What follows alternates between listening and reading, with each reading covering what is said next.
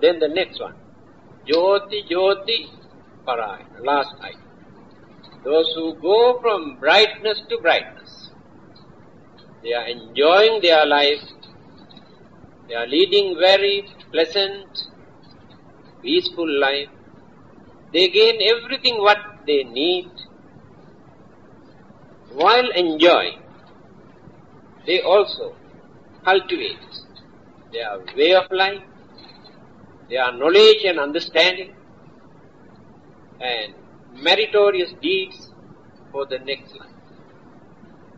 So without abusing and misusing this life, they maintain this life very gently, lead a righteous way of life without disturbing others.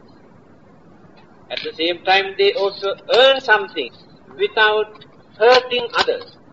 We can use our income with no harm.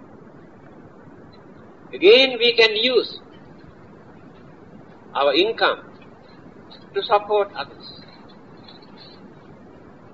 So we have completed our life without abusing. We enjoy our life in normal way. As I mentioned earlier, you can have worldly pleasure without violating your basic principle, religious principle. You can entertain your senses. No harm. You never break any precept by doing that.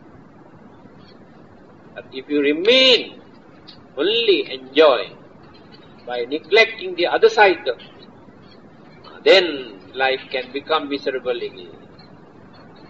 So you can continue this brightness to brightness. Let life also become very fortunate, very meaningful, very peaceful, if you handle this very carefully. This is the simple discourse the Buddha has given for all of us to think very seriously, very meaningful, easy to understand, and not difficult to practice within our capacity. Again I repeat, all over the world, the human beings are categorized or classified into 4 groups. One group from darkness to darkness, you know the meaning. Another group from darkness to brightness. Another group from brightness to darkness. Another one, brightness to brightness in very few ways, not even 5%.